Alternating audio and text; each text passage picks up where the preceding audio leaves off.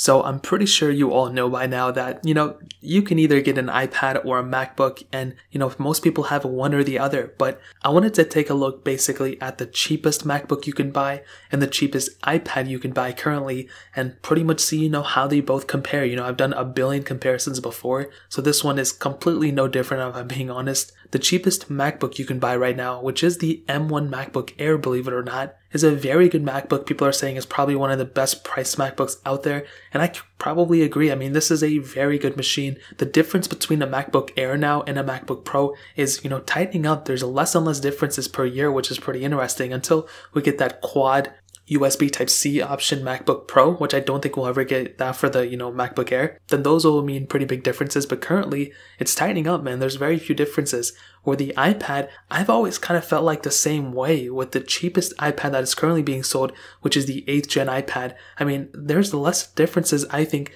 from the base model iPad, 10.2 inch to the most expensive 12.9 inch iPad Pro. Now, of course, there are differences for sure. I mean, that one looks better. The 4th gen looks, far better. It's performance heavy and stuff like that. And it's funny because the same thing is, for the MacBook. When you compare this MacBook to the most expensive 16-inch MacBook, there are some differences, and the 16-inch MacBook is probably the better one. But because of that new chipset inside of it, that just makes me think the MacBook Air is going to be that much better of a, MacBook overall, and just that much better of a device. And since these two things both have, stock Apple components, I mean, that's a really huge asset for both these devices. So the MacBook Air currently right now, you can actually pick it up for $999, which I think is a pretty good price to pay. I mean, it's definitely not the most expensive thing in the world, but I mean, for a new device with a new chipset inside of it, that is something that is extremely, extremely impressive. Now, on the other hand, with the iPad, there's a lot of them being for sale, but for the base model, with no Wi-Fi cellular or anything,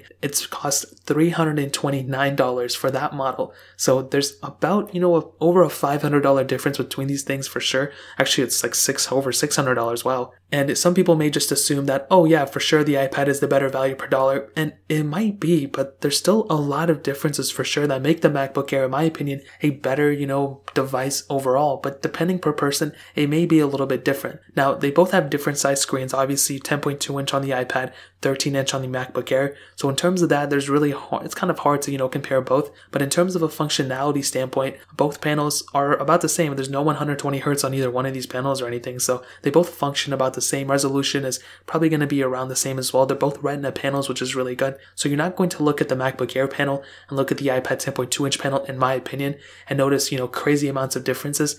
There's going to be differences for sure, but not probably in the sense that you're thinking of. So when it comes down to that standpoint, both of them are great. The biggest differentiating factor, in my opinion, between both, besides the functionality standpoint, is probably in the software department, which is interesting because a lot of people may just seem like, oh, they're both, Apple, macOS, iOS, same thing, right? Even though it's iPadOS on the iPad. I will tell you, there are still a lot of features and just a lot of apps that are currently built in with a MacBook that you won't necessarily get on an iPad. Now, I currently own a lot of iPads. I have a lot of MacBooks as well, but I can never just go ahead and shift my whole entire use over to an iPad fully. There's always going to be something that a MacBook can do that an iPad cannot do. And even though it's a cheaper device, both these are the cheapest ones that both these manufacturers make in the brand new market, I would still say I would rather spend the extra money getting a, MacBook Air, the base model, than the iPad, just based off the features and just based off the apps that I currently use.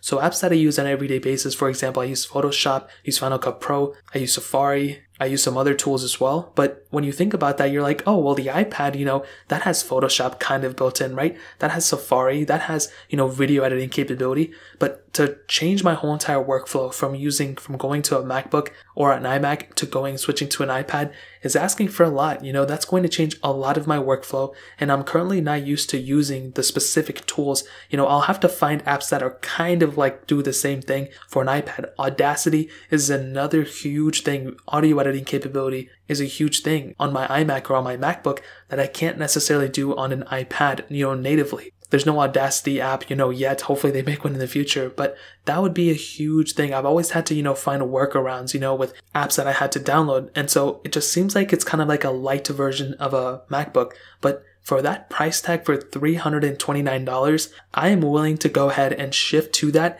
if it means that I can get kind of the same experience for a much lesser price tag. Now, it really just depends on your use case. For this big of a difference, even though these are the cheapest ones both these makes, there's still a really big difference in terms of the capability between these.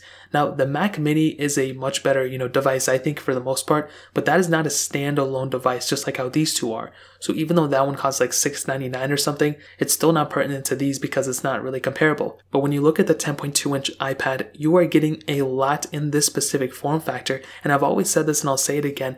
If you're a student, if you're a college student, high school student, whatever student you are, and you need some type of device like right out the gate, the iPad is the lowest bar to entry of getting something that has a lot of potential and a lot of power at a super cheap price tag. For $329, you're getting that Apple A12 Bionic chip, which is like only like 2 versions behind of chipsets, but currently the iPad Pro 4th generation and 3rd generation both have chipsets that are based off that Apple A12 chip. I think the, iPad Air 4 is the, newest one with the newest chipset, and that costs $499 or $599. So definitely this iPad 10.2 inch is going to be able to handle everything you throw at it. The software experience is going to be great because it's going to be getting software for a very, very long time. It's going to rival something like the 13-inch MacBook. Actually, probably not. The 13-inch MacBook's probably still going to outlast it in some ways, but definitely this iPad has a lot of capability, and for that price tag, like I stated, it's very hard to compete for a lot of different people out there. Now, when you look at that 13-inch MacBook, like I stated before, this would always be my go-to. If you have the money,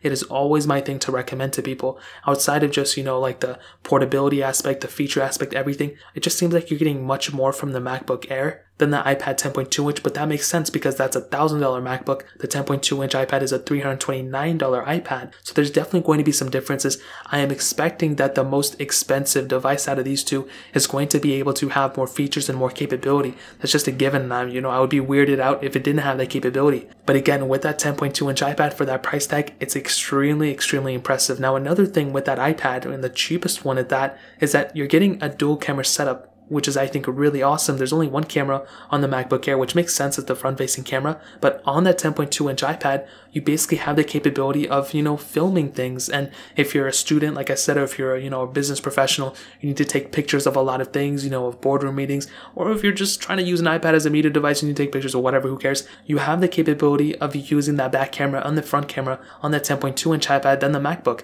Now, some people may say, oh, bro, like, we have our phones. Why don't we just do it on our phones instead? Well, that makes a lot of sense, but a lot of people, then it's just like, why don't you just, type a paper on your phone? Why don't you just do your work on your phone? Why do you even need either of these things? It's kind of cool to have some separation sometimes. So that's why things like an iPad, I know a lot of people who use a MacBook and an iPad because of the features that the iPad has, which is weird because usually it's the opposite for me. But there are some features natively built into the iPads that work better. Things like the Apple Pencil. That is a huge thing and a huge reason why people pick up an iPad over a MacBook. That first gen Apple Pencil support, which I think is awesome. I still think it's, has a lot of capability. That is something that a lot of people use. And for creatives out there who need to, mark on notes or draw on things or whatever, you're going to have that type of capability on the iPad. And like I said before, that's a huge contender as to why people tend to use an iPad and a MacBook rather than just one or the other, because of the specific feature set that an iPad has versus a MacBook. And it's weird because for me specifically, I don't really use an Apple Pencil. I do have one, I just don't use it that often because everything I do, honestly, my handwriting is really bad, so it doesn't really matter. But for a MacBook, it just screams that it has more features. But if you ask the next person, they would say the opposite. They would say the iPad has so much more features. You have gesture-based design. You can go ahead and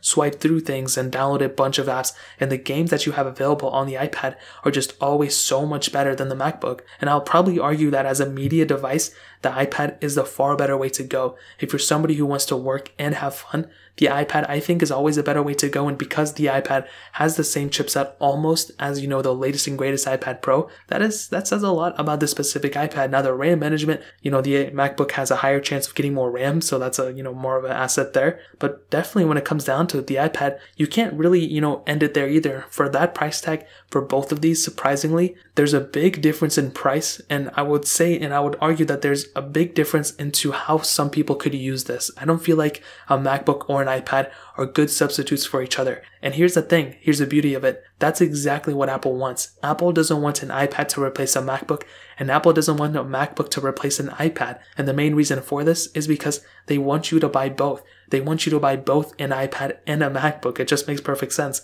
They make more money, and the end user gets to have, both two functional products. I mean, it's the same thing. If Apple made a one-stop shop of a MacBook that converted to a phone that converted to an iPad, and it was one device, I mean, something like a foldable iPhone, I really don't think Apple would like something like that, because that would not only cannibalize iPhone sales, but it would cannibalize iPad sales as well. Like, maybe iPhone sales will go up, but the iPad sales will end up going down because more people just don't really want that big of a device and a big iPad. So it just kind of makes sense in that way. So there's a reason all these videos, and even I'm conflicted a little bit of recommending one, because Apple doesn't want you just to choose from one.